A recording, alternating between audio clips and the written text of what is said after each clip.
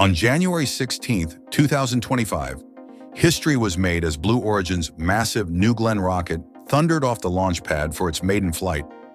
The morning sky erupted with the brilliant flame of 7 BE-4 engines, pushing the boundaries of private spaceflight to new heights. But what started as a moment of triumph took an unexpected turn during the crucial booster recovery phase, a phase that SpaceX has mastered over hundreds of successful landings. As the massive booster descended through the atmosphere toward its designated landing ship in the Atlantic Ocean, something went wrong. The engines reignited as planned, but in those final moments, the live stream cut out, leaving space enthusiasts worldwide holding their breath. What exactly happened in those critical seconds? Today, we're breaking down the newly surfaced reports that shed light on this landing anomaly. And there's more. While Blue Origin analyzes their first flight data, SpaceX isn't standing still. They're already preparing for their next ambitious Starship launch, incorporating crucial lessons from Flight 7 into what could be their most successful test yet. Welcome to Elon Musk's 24 Hours, where we bring you the latest developments in private spaceflight. Let's dive right in. The BE-4 engines roared to life in the pre-dawn darkness of Cape Canaveral, their brilliant blue flame illuminating the launch pad as New Glenn, Blue Origin's most ambitious project to date, began its journey to space. After years of development, countless tests, and the watchful eyes of the space community, this moment represented more than just another rocket launch. It was Blue Origin's entry into the orbital launch market, a direct challenge to SpaceX's dominance in reusable rocketry. The initial ascent was picture-perfect. As New Glenn pushed through the sound barrier, its 7 BE-4 engines performed flawlessly, demonstrating the culmination of over a decade of engine development. The rocket's massive frame, standing nearly as tall as NASA's Saturn V, carved through the morning sky with a grace that belied its enormous size.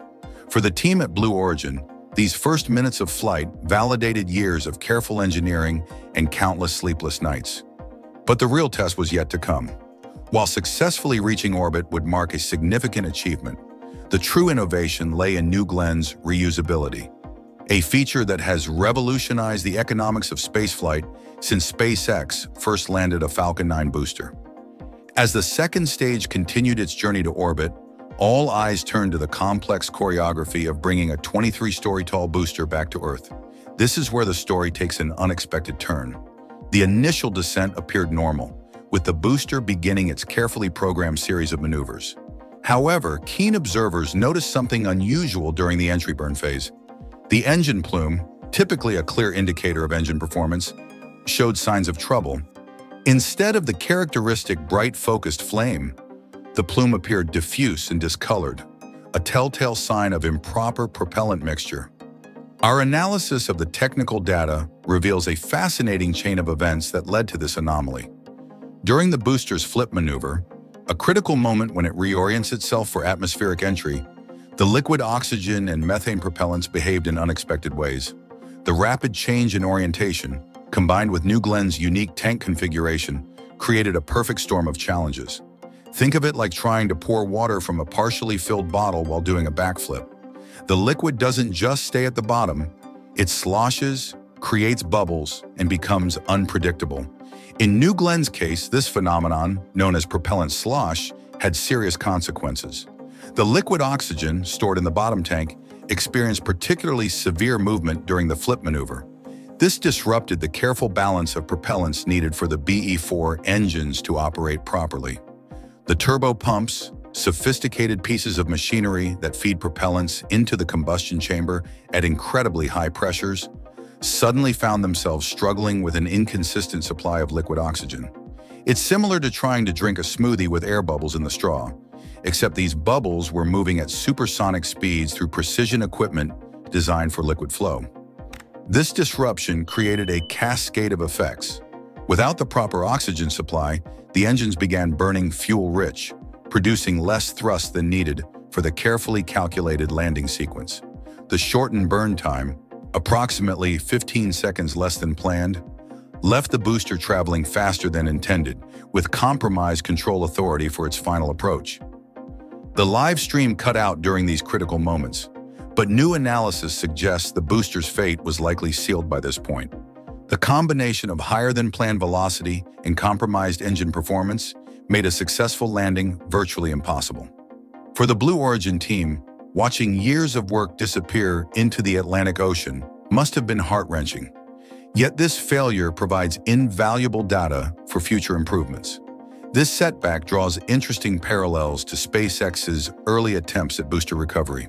Few remember now, but SpaceX's path to routine landings was paved with spectacular failures. Each crash taught valuable lessons, leading to the remarkably reliable system we see today. Blue Origin now finds itself at a similar crossroads, armed with real-world data that no simulation could provide. Meanwhile, across the space industry, eyes are turning to SpaceX's upcoming Starship launch.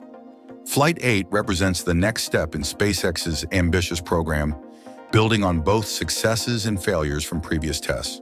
The improvements being implemented showcase how quickly the industry can adapt and evolve. The heat shield modifications for Flight 8 particularly stand out.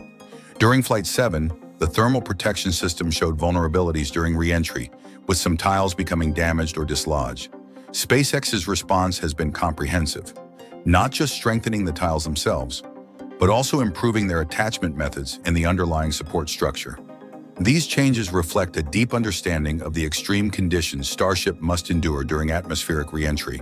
The payload dispenser system has also undergone significant refinement. The previous flight revealed opportunities for improvement in the mechanism's reliability and precision. For Flight 8, SpaceX has completely redesigned this system, incorporating redundancy and enhanced control systems to ensure smooth payload deployment operations. Perhaps most critically, the aft section modifications address the oxygen leak and fire concerns observed during Flight 7. The upgraded sealing systems and enhanced monitoring capabilities demonstrate SpaceX's commitment to both safety and rapid iteration. These improvements aren't just technical upgrades. They represent lessons learned through real-world testing. Ship 34 and Booster 15's preparation for Flight 8 showcases the relentless pace of innovation in modern spaceflight. The successful completion of cryogenic testing for both vehicles marks a significant milestone. These tests, conducted at temperatures approaching those of liquid oxygen and methane, verify the hardware's ability to withstand the extreme conditions of spaceflight. The installation of Raptor engines on Ship 34 represents another crucial step forward. These engines, continuously refined through multiple iterations, embody the philosophy of constant improvement that drives the industry forward. The upcoming static fire test will validate these improvements under real-world conditions. As we watch these developments unfold, it's clear that we're witnessing more than just technical achievements. We're seeing the evolution of private spaceflight, where companies learn from each other's successes and failures, pushing the boundaries of what's possible. Blue Origin's New Glenn landing attempt, despite its ultimate outcome, adds another valuable chapter to this ongoing story of innovation and perseverance. The space industry stands at a pivotal moment.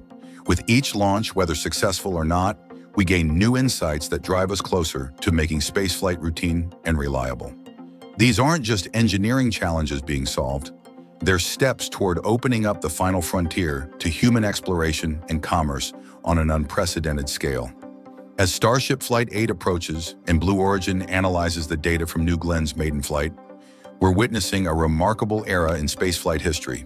These missions, whether they end in triumph or setback, are pushing the boundaries of what's possible in space exploration. Each launch brings us closer to a future where orbital flights are as routine as air travel, where landing rockets is no longer newsworthy but expected. The story of New Glenn's first flight reminds us that the path to innovation isn't always smooth, but it's these challenges that drive us forward. As we continue to follow these developments, one thing becomes clear. We're not just watching rockets launch and land. We're watching the future of human spaceflight take shape before our eyes. Here at Elon Musk 24 Hours, we're committed to bringing you the latest developments in private spaceflight as they happen.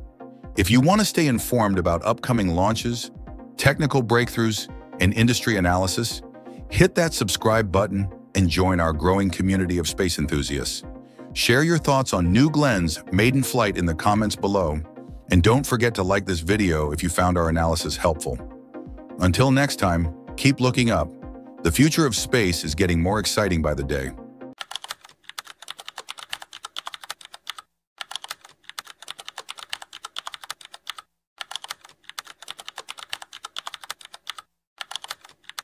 In the heart of Starbase, Texas, a revolutionary chapter in spaceflight is unfolding. SpaceX stands at the threshold of its most ambitious milestone yet, catching Starship, the world's largest spacecraft, right out of the sky. This isn't just another launch and landing, it's the key to unlocking true space reusability. Following Flight 7's explosive debut of Starship Y2, SpaceX engineers have been working tirelessly on a daring innovation. Hidden within the towering launch site stands Mechazilla, equipped with massive robotic arms nicknamed chopsticks, ready to attempt something never before seen in aerospace history, gently plucking a massive spacecraft returning from orbit. The signs of this bold plan are already visible. Recent footage shows S-33 sporting a mysterious new landing system in Megabay 2, while S-35's modified design reveals carefully placed openings for landing pins. These aren't just minor tweaks, they're the building blocks of a complete transformation in how we recover spacecraft. Elon Musk himself recently revealed this groundbreaking plan, stating that after one more ocean landing, SpaceX will attempt the impossible, catching Starship with the tower. This announcement sent shockwaves through the space community, as it would mark the first ever attempt to catch a vehicle of this size, returning from orbital velocity.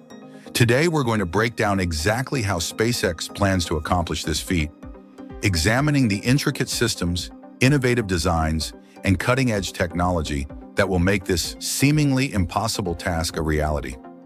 Let's dive right in. At the heart of SpaceX's mission to revolutionize spaceflight lies a challenge that would have seemed like science fiction just years ago: catching a massive spacecraft as it returns from orbit. The journey to this moment has been marked by both triumphs and setbacks, each teaching valuable lessons that bring us closer to this historic achievement. Deep within the halls of SpaceX's engineering facilities, teams have been meticulously developing a system that pushes the boundaries of what's possible. The story begins with S-33, the Starship designated for Flight 7.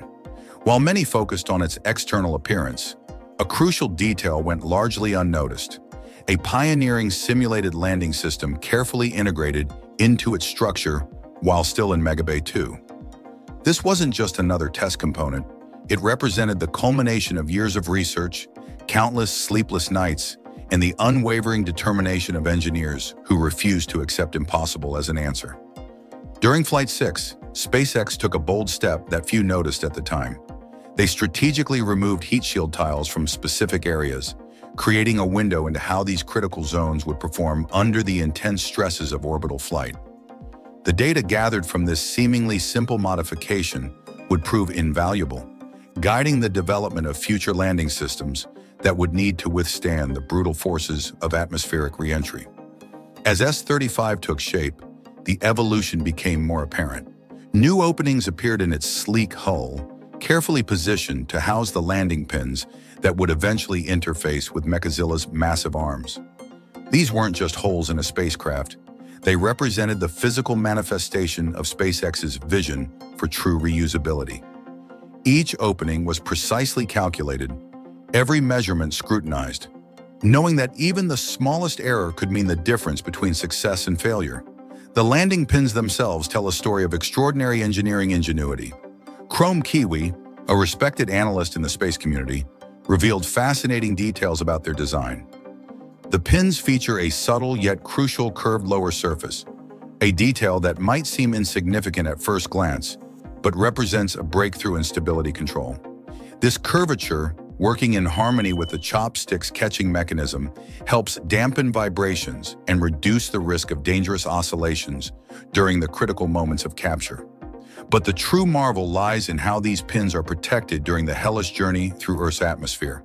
The heat shield tiles that cover them aren't just simple thermal barriers. They're the result of countless iterations, each version tested and refined to ensure they can protect these vital components when they're needed most.